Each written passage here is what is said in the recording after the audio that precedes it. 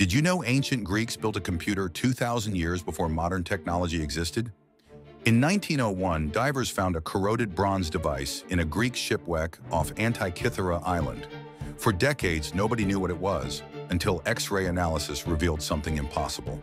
82 bronze gears, perfectly crafted to predict eclipses and track planetary movements. This wasn't just a simple calculator, it could forecast Olympic Games dates decades in advance. The inscriptions described gear ratios that matched modern astronomical calculations exactly. Then came the shocking realization this ancient device was equivalent to 18th century clockwork technology. But it was built 1,700 years earlier. The Greeks had created mathematical and engineering knowledge that would be completely lost for over a millennium. Yet here's the mystery. Who built this incredible machine? And why has no similar device ever been found?